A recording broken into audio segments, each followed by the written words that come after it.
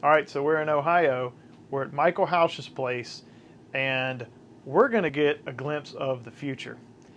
Behind me, we have the Franken System. So to give you a little bit of tidbit about what this is about, we have a double return setup. The first return is going through the evaporator coil. The second return is a straight up bypass. Who better to explain that than Michael Housh himself? So let's introduce Michael Housh. Give us the spiel, man. Hi there. Thanks for coming here. Part of the goal of the Franken system is to move higher than nominal airflow.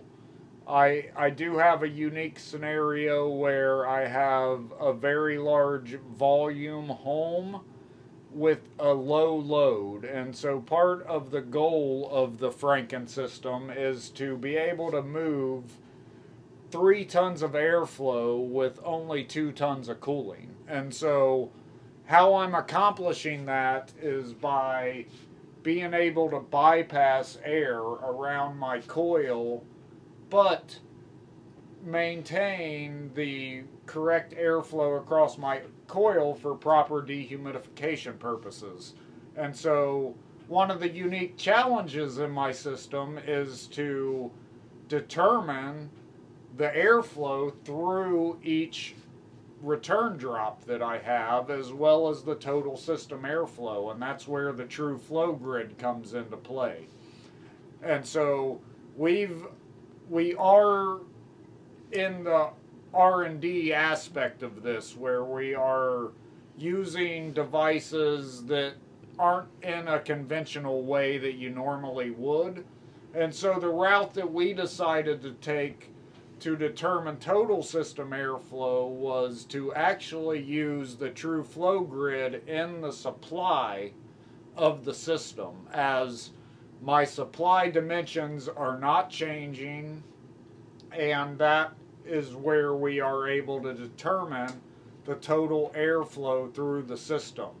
We then also do some measurements, like I said, that are not in the realm of the normal use case of the TrueFlow, to try to determine the flow through each individual drop. So I think this is a good point to start with the supply measurement and show you the total flow of the system. Okay, so the reason we're here is this. We have 2 returns for an important reason, and we want to measure the airflow in both of those different returns. That way Michael here will know where to set his dampers throughout the season, so we can use that as a way to determine the adequate flow for the coil and the adequate flow for the bypass in indoor air quality. So here's the 2 tests we're going to run today that's a little unconventional for the TrueFlow. So research and development day, here we go. Test number 1, we're going to put the TrueFlow in the supply. We're going to pull a correction factor from the return side.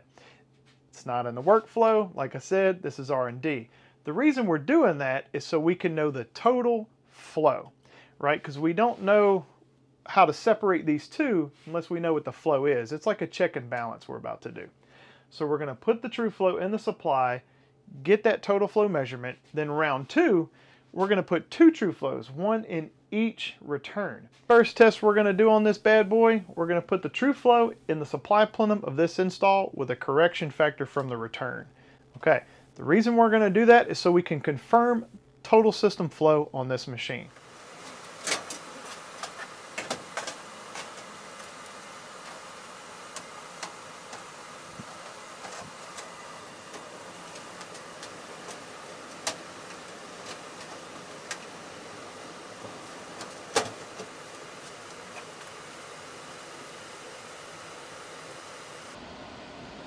So Michael has put in the TrueFlow Grid, and he's taken the corrected reading.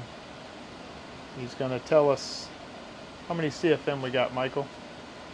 1214 CFM. 1214 CFM. So now we know total flow. We're going to jump into test 2. Okay, here we go to test 2. We're going to get the measurement flow of each return drop. Michael's going to work on setting the grids in place. I'm going to kind of cover what's happening here with these manometers. So just so there's no misconception about two static pressure probes in different ports, what we did was put one static pressure probe in the supply. We have teed the line, so we're sending the exact same signal to both manometers. That way it's the same measurement, the same correction to each TrueFlow grid.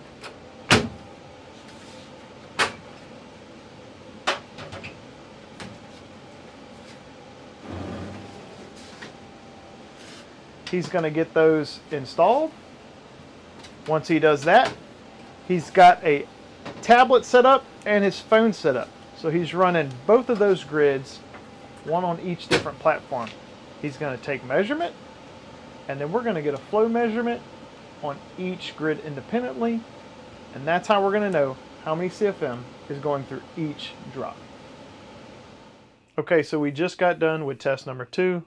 Michael, how'd we turn out? So we have about 510 CFM through our coil drop and about 685 through our bypass.